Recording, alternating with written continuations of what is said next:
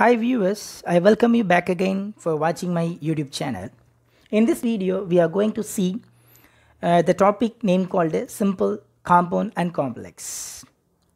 Totally we have seen 5 videos, but this video is part 4. என்னடா இவன் 5 வீடியோங்கறான் but part 4 அப்படினு சொல்றான் அப்படி நினைக்க கூடாது. First video contains introduction part. Second video contains type of sentences. Third video in spite of model. Fourth video 2-2 model. Then this video is on plus V1 ing model. Yeah, let's enter into this video. Type 3 table simple on plus V1 ing V ing. V ing means present participle. Present participle means, yeah, I'll explain. For example, I take one word go. Go is a main verb, but it stands in what a present verb. What is its past form? Went. Past participle gone. Super. Then present participle going. Keep it in your mind, yes. Present participle what? Going. Then one more topic also called gerund, but it is separate topic in grammar. But in this topic, I want to explain only about a present participle. Then how can we identify? According to the sentence usage, we have to find whether it is a present participle or a gerund. Okay. Then compound and, or, and at once. In complex, when, or, as soon as. This is the table in type 3. Totally we have seen 3 types. Tables are very, very important, dear students.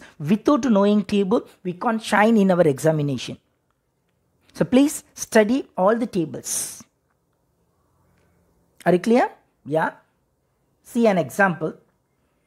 The first example, on seeing the teacher, the children stood up.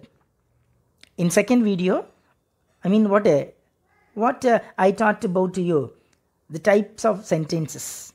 Here, according to the sentence structure, we have to identify this is a simple or compound or complex. Yeah, let's find out from the given sentence. On seeing the teacher, the children stood up.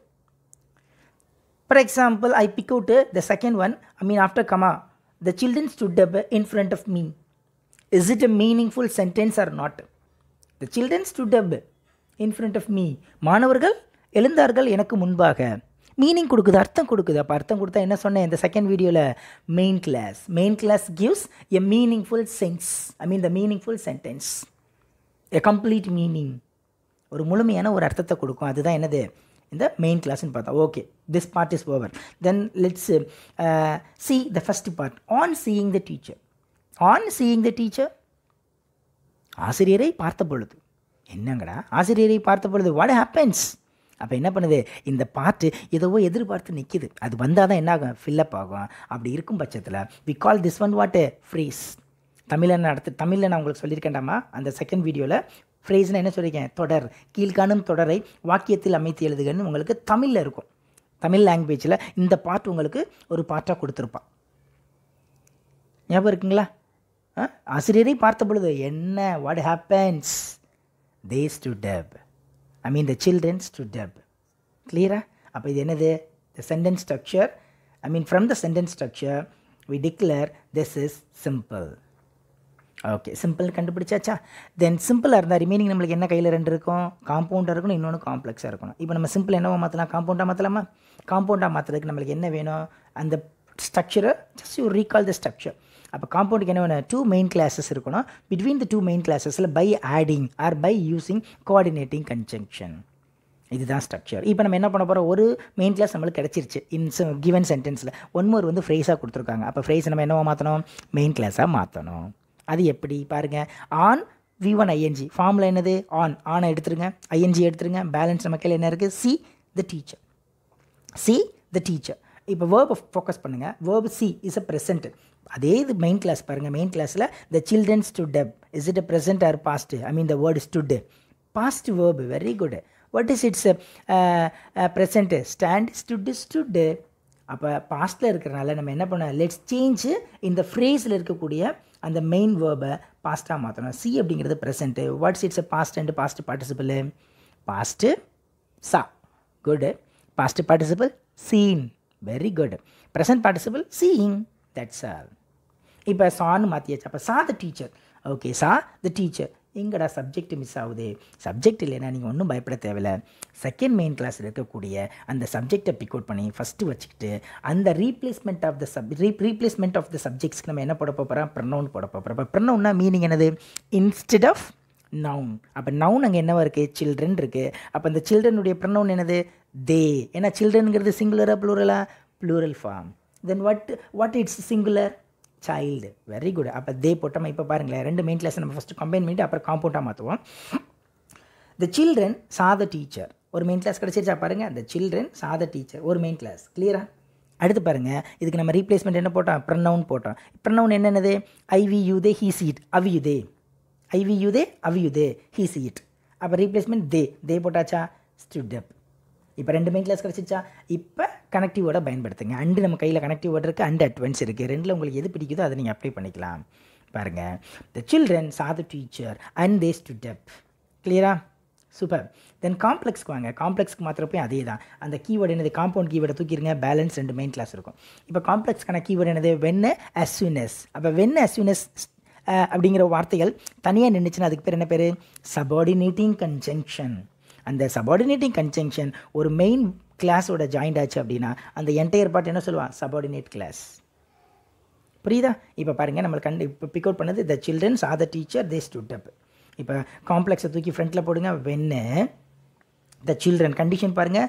த சில்ட்ரனில் த வந்து ஃபஸ்ட்டில் இருக்கனால கேபிட்டலில் போட்டிருப்போம். ஆனால் when அப்படிங்கிற subordinating conjunction use பண்ணிட்டோம்னா ஸ்மாலாக மாற்றணும். இதை சில பேர் மாற்றாமல் இருக்காங்க மாணவர்களே. சில பேர் மாற்றிக்கங்க, மறந்துடுவீங்க சம்டைம்ஸ். அது கொஞ்சம் ட்ரை நீங்கள் by practice you can change it.